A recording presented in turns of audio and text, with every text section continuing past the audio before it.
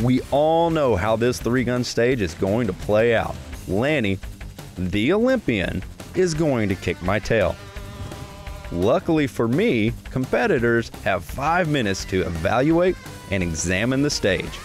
At this point, I'll take every single advantage I can get. All right, let's make it hot. Let's run it. When that buzzer goes off, I immediately locked into what's next mode. I am automatically thinking about what I have to shoot next, which target's coming up, and how many rounds I've got left in that magazine.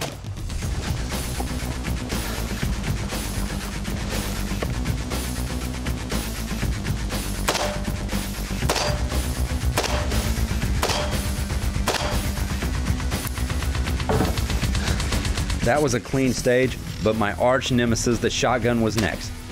It still kicked my butt. I dropped a couple right here. I just couldn't get on those targets. I reloaded, picked up a couple targets, felt a little bit better, and then another reload.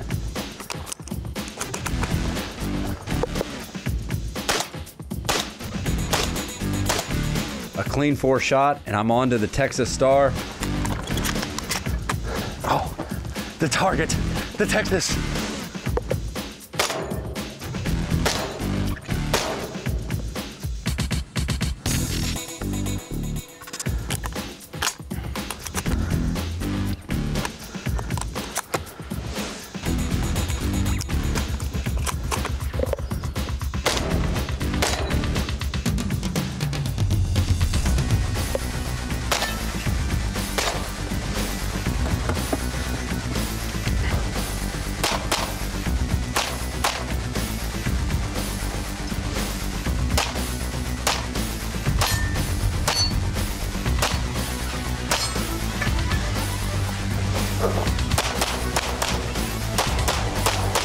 Here, my pistol shooting is actually doing pretty well. I'm looking for targets, I'm searching.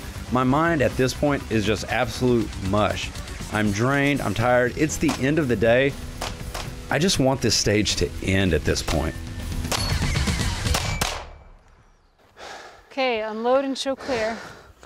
I dropped some, but I got flustered. I knew that. Like when I forgot and I came back to pick them up and then I dropped a couple, I was like, oh no.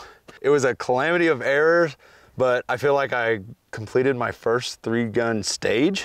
You went through it, you battled through your issues, you shot well, it was good, yeah. So anyway, I love this game.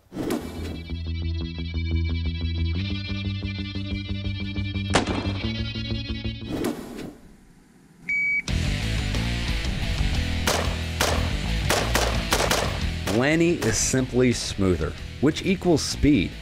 Watching her run through this course is impressive. But to be honest with you, I'm about to get jealous once she picks up that shotgun.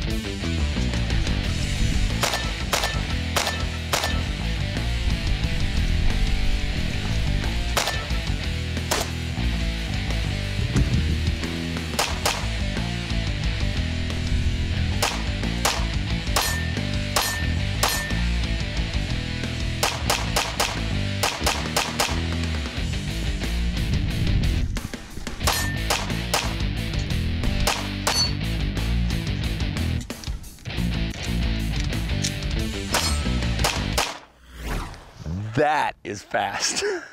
But I ran past a couple She ran targets. past something. Ha ha! Coming up next on GunVenture, we're at Soaring Treetop Adventures.